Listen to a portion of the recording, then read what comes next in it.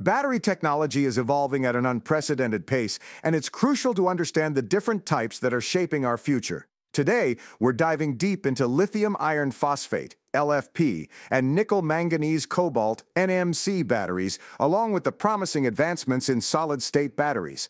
LFP batteries are gaining traction for their safety and longevity. Their thermal stability reduces fire risks, making them ideal for electric vehicles and large-scale energy storage. On the other hand, NMC batteries offer higher energy density and performance, which is vital for applications requiring extended range and efficiency.